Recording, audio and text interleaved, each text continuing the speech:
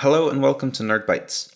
In this episode, we're talking about how to get started with alerts, how to create your first policies and your first conditions, and point those to a notification channel so that we can end up getting notified when there are problems with our data.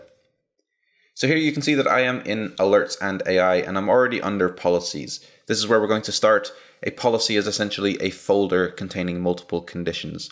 So we'll need a policy before we can go and start creating some alert conditions. Let's go ahead and create a policy. I'm going to call this NerdByte. I'm going to leave incident preference as default, but please do check out the incident preference NerdBytes episode to see why this is a really important setting to get your head around. We're going to create the policy as is, and now you can see that we have a policy. We have this folder that doesn't yet have any conditions in there. So let's go ahead and get some created. Right now, I have a few synthetics monitors that are hitting my website and validating that everything is up and online. But I'm not currently being told about that, so I'm going to target my synthetics monitors. I'm going to check for a single failure, so if any of my monitors fail, I want to be notified about it immediately.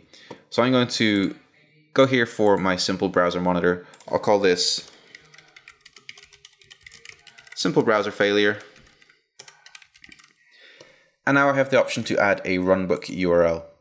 This is typically a link off to a Google Doc or an internal wiki page, whatever it may be, to help whoever it is that gets these notifications to figure out how to troubleshoot this a lot faster.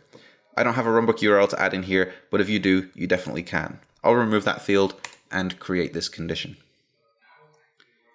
So now we have our folder here, this policy, and it has some conditions in there. It's got one condition right now, and we can go ahead and add another. Let's just do the same thing. We'll do it for a different monitor type now. We'll do it for the ping monitor. I'm gonna call this ping failure. And we'll save that. So now we have multiple conditions within this policy. So now if any problems come up, these will generate violations, and those violations will create incidents. It is those incidents that will then send some notifications, but right now we can see that we're not currently targeting any notification channels. So I'm going to just come over here, add a notification channel, and I'm going to point this to my NerdBytes Slack channel.